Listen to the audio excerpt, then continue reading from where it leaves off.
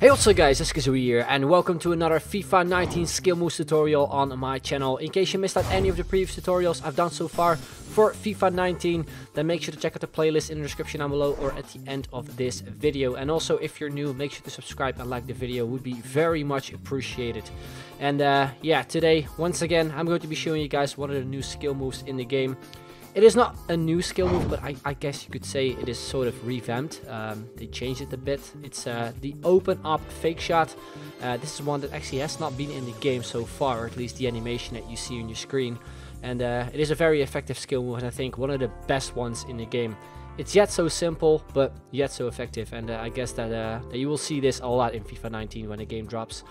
The controls are very easily. What you have to do is just do a fake shot with square or X or X and A on Xbox, and obviously hold the left bumper and hold the left stick in the direction you want to exit. So either left diagonal forward or right diagonal forward. Hope it's clear to you guys. You can see the controls on the screen, and it should be very easy to follow.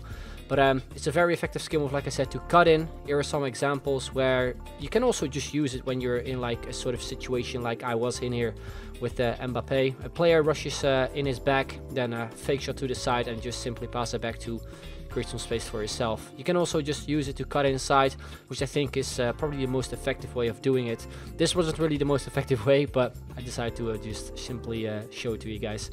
Then next up we have another variation of the fake shot, which is one I think is out there with, I think, the best skill moves in the game.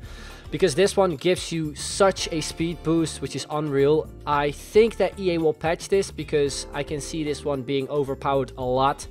And yeah, you can do it with any player in the game, even a goalkeeper. So it will be a skill move that you will see again a lot in the game.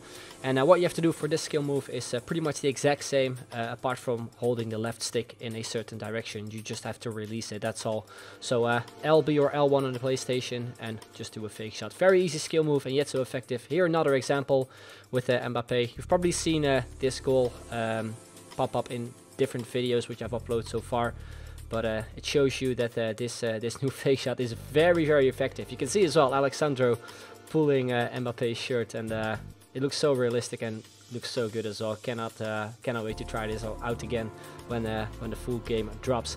Then next up we have some more variations of the fake shot. We have the fake shot stop, which actually got released I think last year, FIFA 18. Also a very good one. For that one you just have to do a fake shot and don't hold anything, so you do not have to hold the left bumper or anything. Here another example. It's very good for combos, and yeah, it looks very nice as well.